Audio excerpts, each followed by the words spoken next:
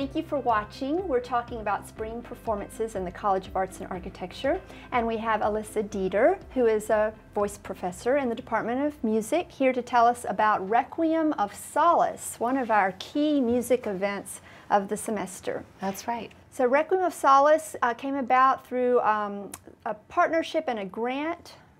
It was envisioned as a premiere piece for a movement called the Sustainable Symphony. A friend of mine, Arlene Schrott, who is a wonderful pianist and collaborative artist who plays the reductions of large masterworks so beautifully, wanted to find a venue to promote her ability to play these wonderful pieces. And so we brainstormed doing the Brahms Requiem as something that would showcase how a piano could be as marvelously colorful as a full orchestra. So this particular rendition of the Brahms Requiem uses a 4-hand partita, so we will have 2 guest pianists for this concert. And then the singers will be made up of our chorale. We have our chorale and also a guest professional group called Sine Nomine, which is largely made of alumni from UNC Charlotte, which is wonderful, and headed by Darian Malone. And then we will have, alongside of our guest pianists, we will also have a guest baritone. His name is Dennis Jesse, and he's a professor at Louisiana State University.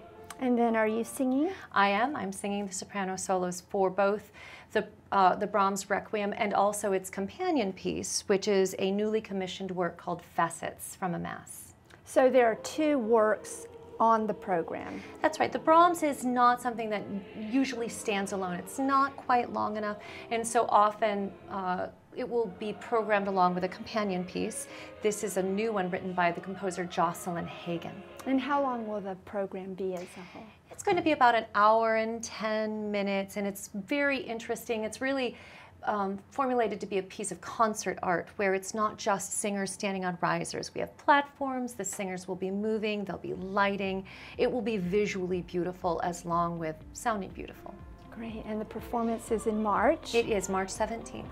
At our Belk Theater in Robinson It will be in the Belk, and we're very excited about this, and our collaboration with the Steinway Gallery of Charlotte, who've been so generous. They're going to be putting a Steinway in the hall for us so that Renata Rolfing and Arlene, who are our pianists, can play on a wonderful instrument and really bring it to life for us. Well, great. Well, people can find out more about it on our website. That's right.